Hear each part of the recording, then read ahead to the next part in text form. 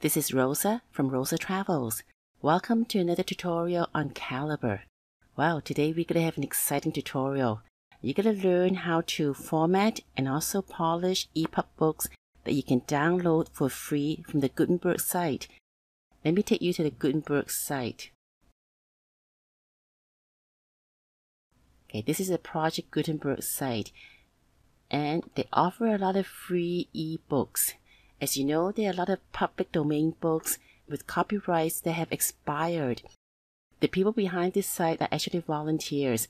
They've taken the time to digitize and also to proofread some of the ebooks that are on the public domain, and they've put them into different formats. In the past, for these public domain books, they just came in PDF formats. But now, let's take a look at this one here. You can download EPUB with images, EPUB with no images, Kindle with images, Kindle with no images, or plain text. And they have even more files for you to choose, and some zip files and text files. And also here with HTML, you can read online. Okay. All of these are free, and you can download this into your computer. Isn't this neat, huh? So we'll go back to the main page. They've done a lot of work, so be sure to donate to them if you like this site, which I do. So let's search for a book. How about if we look for the Bible? Okay, and let's see what they have on the Gutenberg site. Alright, they've listed it under authors, subjects, bookshelves, and let's just take this one, the King James Version of the Bible. So we will download the EPUB book because I want to show you how you need to reformat these books, because many of these books are machine formatted and they're not for sale. So people don't bother doing all these clickable table of contents, make things easy for you to read, and you can't really navigate easily inside the book. I've downloaded the book. So we just click on this. I've shown you how to use this before, so I won't go through the procedure here now. But we need to do this now in order for you to learn this new tutorial. Alright, just click OK. And here's our new book. Let's just take a look at the metadata, and I'll just generate a cover for this. I won't explain this part because we've done this before in the tutorial, but I need to do this in order to teach you further how to use the Calibre software to reformat the book and to polish the book nicely. Here's the book cover I want, and I'll just click this out. Okay, this part we've done before, so I just click OK. Alright, now you've done this, I'm going to show you what this book looks like in the EPUB. Okay, this is a New Testament. We'll go to the beginning. Okay, the beginning of the Bible. And then it gives you the first book, Genesis. And then you have to keep reading and reading and reading until the end. There's no table of content for you to navigate, so you always have to go back to the beginning of the book. And here you can read the second book called Exodus, and you just keep scrolling. And when you finish, you have to go back to the top and come to Leviticus. Now, these books are not formatted and polished at all. So I'm going to show you how you can take a public domain book and do the nice formatting so that you can have the right table of content, the right chapter divisions for the HTML files. Okay, because we want to avoid this situation where you have to come back here to keep clicking on these links to get to these books. You want a good navigable table of content. Now we're going to edit this book. Last time I showed you that you can edit the book by going to the toolbar here with this widget. Another way you can do this, which is what I often do, is I just click on this, right click on the mouse and edit book. So this is just a shortcut to edit book. So I come to here. On the left side, you see these HTML files, okay? And in the middle are the HTML codings where we're going to do the editing in here. And this panel on the right is a preview. Let's take a look at just this panel here. here it gives you the HTML and also the size of the HTML. This one is 68, this one is 66, 66, 66. They're about 66 kilobytes for each HTML. If we come to the 0 here, it begins with the introduction, and you come to 1, it is already on chapter 17 verse 6. You see the body here? Chapter 17 verse 16 is in the middle of Genesis. If we click on HTML2, it's 31. This is not the beginning of a new book. It's still in Genesis. You come to HTML3. This is still in Genesis chapter 45. You come to the 4th HTML. All of a sudden you see this chapter 11 verse 1. Right away we know that this is the second book of the Bible. This is not Genesis anymore. Meaning that Genesis covers 1, 2, 3, 4 HTML files. So we come to the 3rd HTML. Let's see where the division is. We want to separate the Bible books so that you have a clickable table of content for each book that is hyperlinked inside the ebook. So when you click on the table of content, you can find the book right away without always scrolling back to the top, just like what I just showed you earlier. So for the 3rd HTML, we know the division is here. So what we need to do is come down to this preview section, and let's take a look at where the division should go so that we know where the new section begins. So here's 1:6. So we go up a little bit, 1:1, and here it is. Book of Moses called Exodus. This is where we want to divide this HTML.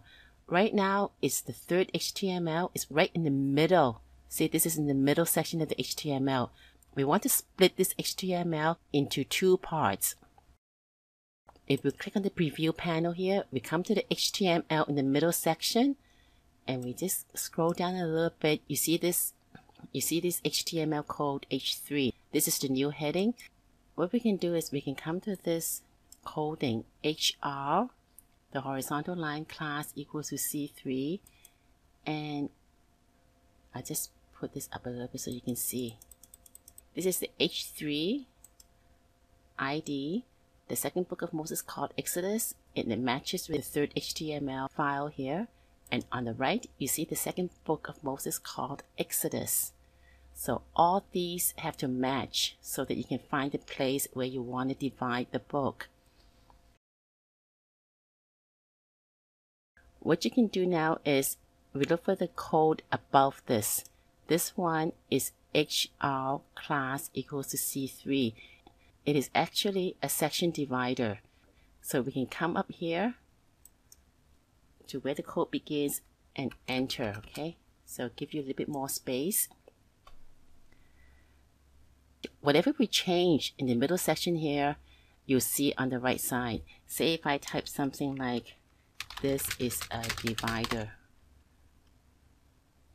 You see on the right here, this is a divider. But we don't want to type this is a divider here. We want to separate these 2 sections. We want to divide this so people can locate this is the beginning of Exodus in the chapter division. You come down to the preview section, watch closely.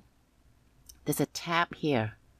There's a cursor that goes up, and this is where you split the file. So click on the one on top because we want to split the file right here. So we will click on this, and you see this green line that is appearing on the right. This is the file divider. I want it to divide right here. Watch closely. I will click on this line, and you notice that when I click on this line, something will change over here on the left because it's going to split the HTML files. This is the beauty of the Calibre software. Even if you don't know HTML, if you follow my instruction, you can actually turn all these HTML files easily without coding anything in here yourself. I know HTML coding, so sometimes it's faster for me to code it in. But if you don't know HTML, this is all you need to do. Get that green line to the place where we want to divide the sections.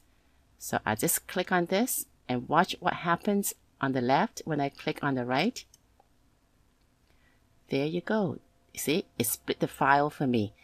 Now HTML3 has two files. One is HTML3, which is about Genesis, and then HTML split 1 here begins with Exodus. And I also want you to notice that when this file is split, automatically Calibre generates these codes for me right away. Now these codes are important for each HTML file. You need this code for each new HTML file that you create. Otherwise, you don't have any formatting at all. So I can do this easily myself, but for those of you who don't know HTML, you need to understand the concept behind this. Okay? And if you come down here, you still see that HR class C3 where it separates Genesis from Exodus. And then this HTML file continues on with the book of Exodus. Now that was quite easy, wasn't it? I'll just move this back a little bit so you can see. Actually, the HTML3 file now has only 25 kilobytes, whereas the split 1 HTML is a bigger size book, is 41 kilobytes. So this is what you need to do to separate the chapters. You split up the HTML files. Okay, let's do one more. We click on this. This is still Exodus, 39, still Exodus, 14. This tells me that it's another book. We come back to the 6 HTML and we're going to scroll down to see where the split is for the next book, which is Leviticus. Oh, there it is. Yeah, right here. The third book of Moses called Leviticus. So we click on this. So I've quickly scrolled down to the Leviticus and you find this code here, H3, and we can just click on this to generate a split file. On the left, you see the 6 HTML, 5 kilobytes, and then the split 1 HTML, 63.9 KB. So HTML6 has 2 split files now because of the chapter division. If we click on the split HTML, again, we see the new codes given to the new HTML before the new chapter, Leviticus. Once you know how to do this, it's not difficult at all. You just need to get used to reading these HTML files and know where the divisions are. And by using this tab here, it's a fast way of splitting your HTML files. I'm going to pause the video here and do the rest of the book. Alright, I finished adding all 66 chapter divisions into the Bible. So let's go to the left side here and we're going to come down to do the table of content.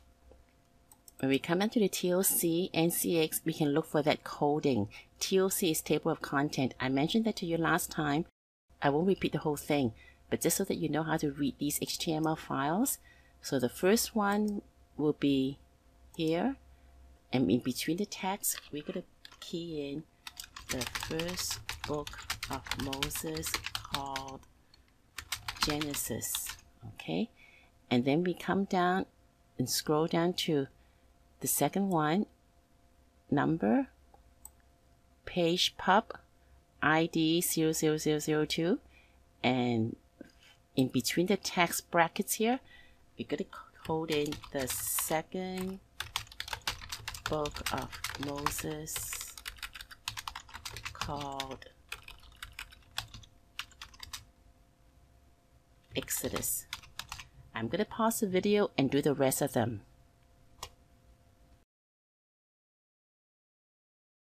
Alright, we're back here. Let me just show you what I've done. So for number, page pub ID 003 is the third book. So I've keyed in the third book of Moses called Leviticus. And the fourth one, HTML number page pub ID 004 is the fourth book of Moses called Numbers. So now this book has all the codings for a beautifully formatted table of content for this Bible. So after you've done all this, be sure to save your work. If you don't save your work, everything is lost. We're going to come back to the Calibre software to take a look at our new formatted book from the public domain, free ebook resources. So we can just scroll down. In the past, we had to click on this, but now we have the first book of Genesis, we have Exodus, we have Leviticus, Numbers, Deuteronomy, Joshua, Judges. What happened is some of these books are not in a new page break. Genesis is, Exodus is, Leviticus is, and Numbers is not. So we can do one more thing, okay? We'll just remember there's a fourth book, Leviticus. Deuteronomy, the fifth book, is not in the new page. This one is, so we just do the fourth one and the fifth one. I'll just quickly show you how to do this, to add this into the tutorial, so that you can see how effective this Calibre software is when we edit books.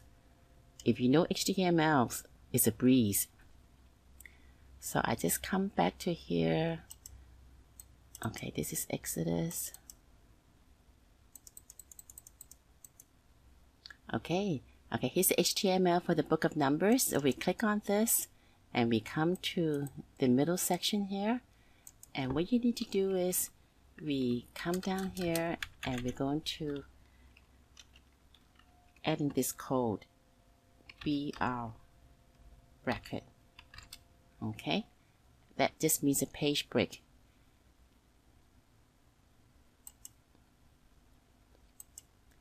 And we come down to the next one, Deuteronomy.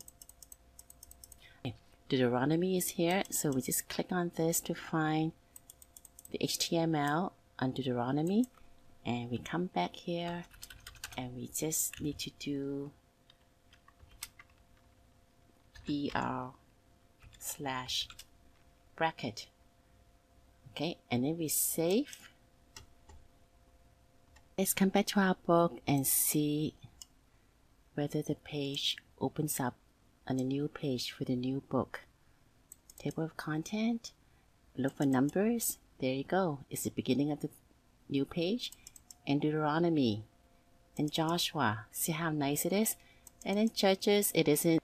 You have to go back and key in the BR/ code. Ruth isn't. This one is okay. So this is what you can do to polish up the formatting of the book that you download from the public domain sites. Alright, I hope you enjoyed this video. Go to the Gutenberg site and download any of the literature work that you love reading. And these old books have a lot of treasures in there. The problem is that these books have never been formatted or polished nicely because they're not formatted by people but done by machine. So now that you know this trick of using the HTML splits and keying in the table of content yourself, and finally to add in the page break, it will make your book look super on your e-reader. If you have any questions, ask me. This is Rosa. Thank you for watching this video, and I'll see you next time.